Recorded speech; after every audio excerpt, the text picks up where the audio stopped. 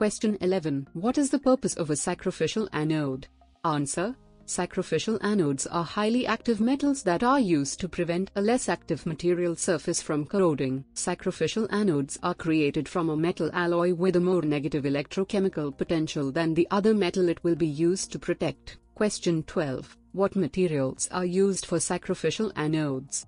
Answer. The materials used for sacrificial anodes are either relatively pure active metals, such as zinc or magnesium, or are magnesium or aluminum alloys that have been specifically developed for use as sacrificial anodes. In applications where the anodes are buried, a special backfill material surrounds the anode in order to ensure that the anode will produce the desired output. Since the sacrificial anode works by introducing another metal surface with a more negative electronegative and much more anodic surface, the current will flow from the newly introduced anode and the protected metal becomes cathodic, creating a galvanic cell. The oxidation reactions are transferred from the metal surface to the galvanic anode and will be sacrificed in favor of the protected metal structure. Question 13. How are sacrificial anodes put on? Answer. Sacrificial anodes are normally supplied with either lead wires or cast M straps to facilitate their connection to the structure being protected. The lead wires may be attached to the structure by welding or mechanical connections. These should have a low resistance and should be insulated to prevent increased resistance or damage due to corrosion.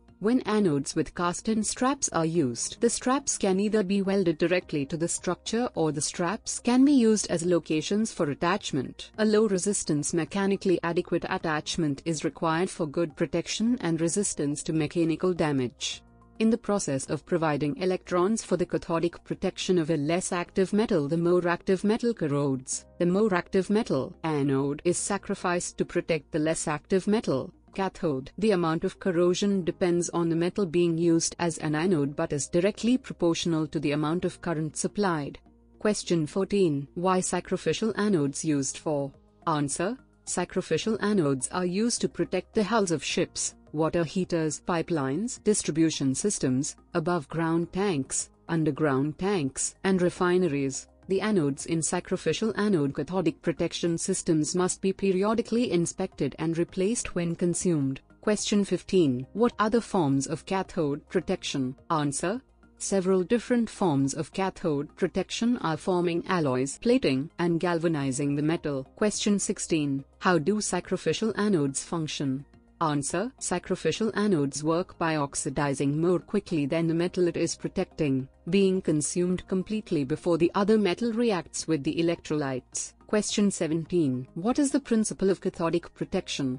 Answer. Cathodic protection, CP, is a technique used to control the corrosion of a metal surface by making it the cathode of an electrochemical cell. A simple method of protection connects the metal to be protected to a more easily corroded sacrificial metal to act as the anode. Question 18. What is a cathodic reaction? Answer.